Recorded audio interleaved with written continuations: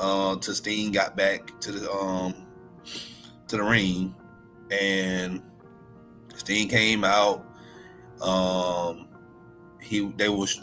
They knocked him down. He kicked out, and the Young Bucks tried to go grab one of the belts. However, Ricky the Dragon Steamboat, he was there. He took the belt from one of the brothers, and he had to, Ricky the Dragon Steamboat. He did one of his, 5 moves, back in the day. Mm-hmm. But the Young Bucks, they had kicked him out. Ric Flair tried to get in the ring and try to, Ric Flair was there last night. He was trying to protect Sting from getting hurt. His old ass. And they super kicked Ric Flair. And I'm like, why is this man? This man almost 80 years old, still taking Ric Flair. What? Like, but whatever. I'm like, okay, this is like getting out of hand or whatever. And Sting, they put Sting through a table. He didn't sell it. He got up. You remember how the old Sting was? He got that comeback, like with chest. And Darby, they put him out a few times. He kicked out. He kicked out, and then he kicked out a one count. So Darby Allin came in the ring and pretty much evened up the score. He did his last move, Scorpion Death Drop and the Scorpion Death Lock, and that they retained their titles. At the end of the show, he had a heartfelt speech of his family, and this is where the legacy goes in. AEW, they did right by Sting, letting him go out on his own terms. He was there to put over talent, but they also protected him. They didn't bury him. All right. Now, we remember, and you already know, everybody who knows me, I'm a huge Sting fan.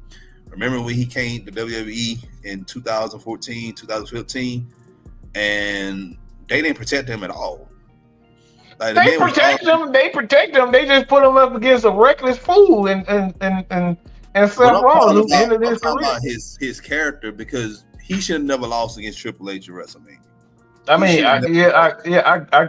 get that, but again, he would have had a better chance if he didn't wrestle Seth Rollins. That's what I was about to get to. Having him fight, and I get it. They wanted him to have a title shot, because the man has always been WCW for years and TNA for those several years when he was there, and he was the only WCW big talent that never signed at WWE at that time, till that time came up.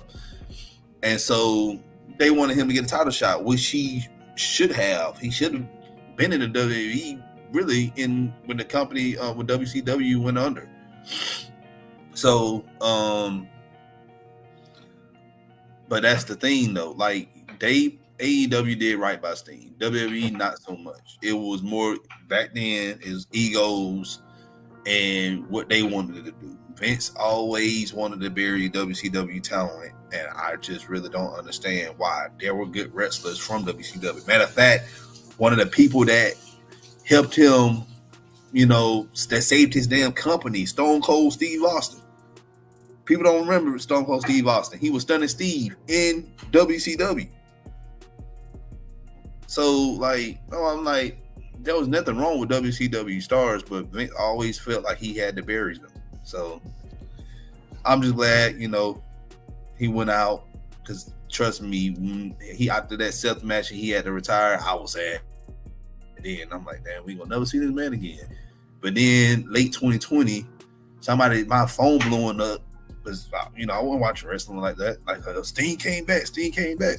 Like, trust me, I felt like a 6-year-old kid again.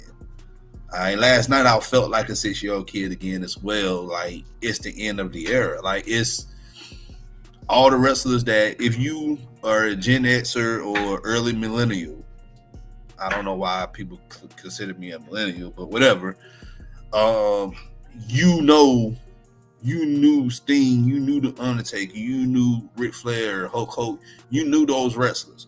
All those wrestlers have retired. Some of them have passed away. But Sting was that last, that dying breed of wrestlers. He stood the test of time. retiring at 64. Hopefully he stays retired. We know a lot of wrestlers, they say they retired, and then a couple of years later they show up on another TV screen. But he had a good career. Like I say, he's one of my favorite wrestlers of all time. And I know people gonna say about the Undertaker or Hulk Hogan or Ric Flair. Sting was my guy. Sting was my guy the entire time. So, congrats on your retirement, and may end up seeing his son in the ring soon. Like, dude literally built like him and was out there doing stinger splashes last night. Now I say you got to go watch the match. And I know I probably spoiled it for some people that just watching this show, but I promise you, I left out a lot of things that you just have to go see for yourself. Yeah.